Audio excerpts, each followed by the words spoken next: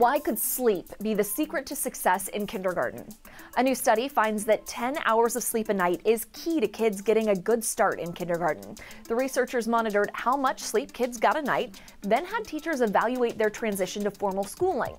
The teachers didn't know how much each child was sleeping and consistently reported that the kids who were getting 10 hours or more of sleep performed better academically and socially. Experts already recommend children get 10+ hours of sleep, but the current guidance from the American Academy of Sleep Medicine says that sleep can happen over the course of the day. That means many parents use naps to make sure kids get enough rest.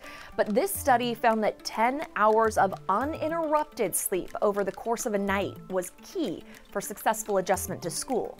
If you have a child heading to kindergarten in the fall, now is a good time to start establishing healthy sleep habits. That means getting them to bed early and at the same time every night.